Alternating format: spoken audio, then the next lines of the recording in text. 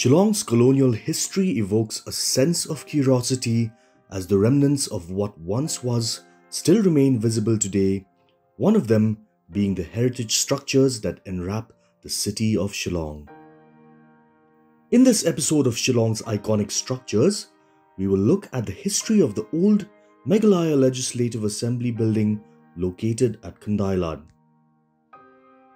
The foundation stone of the main structure was laid by the second governor of Assam, Sir William Sinclair Morris, on September 28, 1921.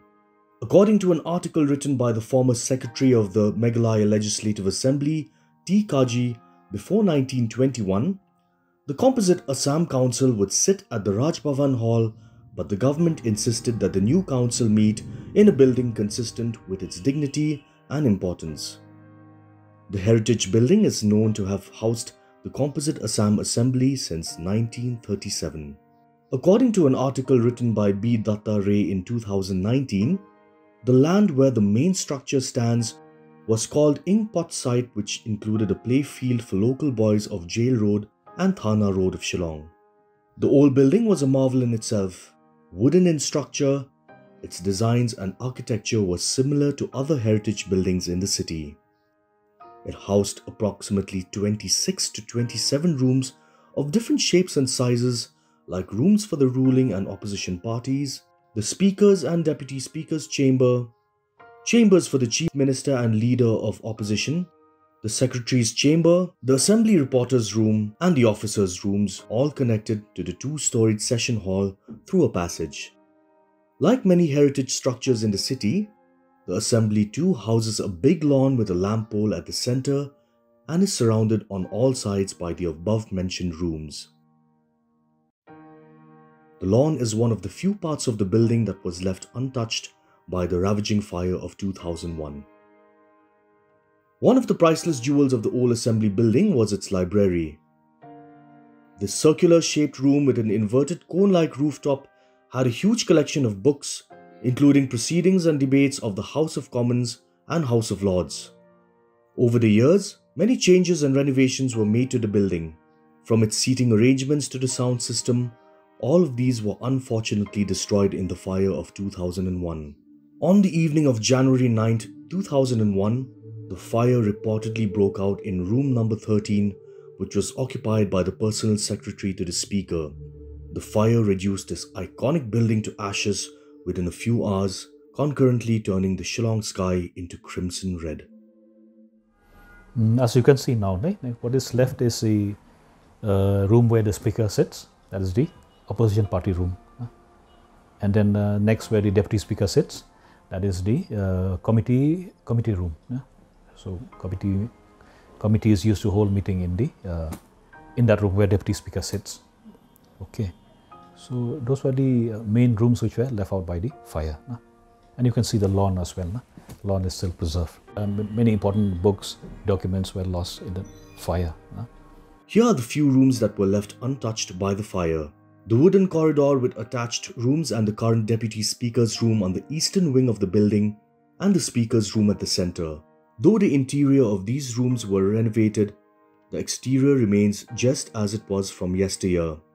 Did you know that in 1972, the sessions of the first house were not convened in the old structure?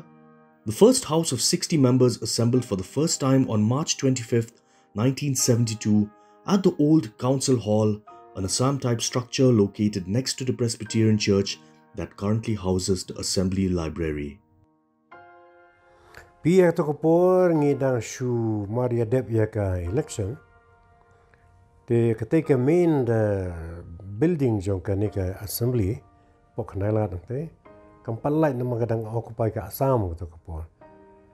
Te ngi make no ka sarkar ka tokopor ka make ka kenja makeshift arrangements ka penlong no nama ka like ketika ka building yang te haneng ka ba kala long teng ka high court.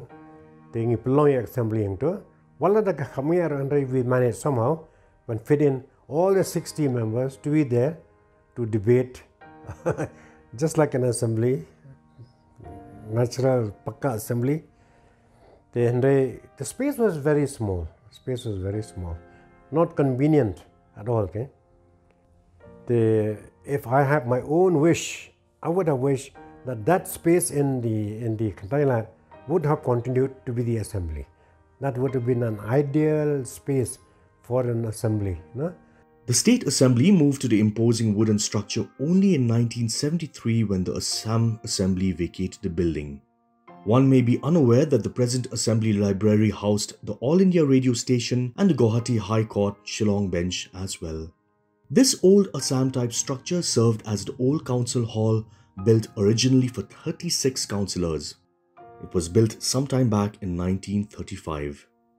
At present, the old structure constitutes the Assembly Secretariat, while the House proceedings are convened at the Arts and Culture Auditorium within the premises of Brookside Bungalow in Rilbong.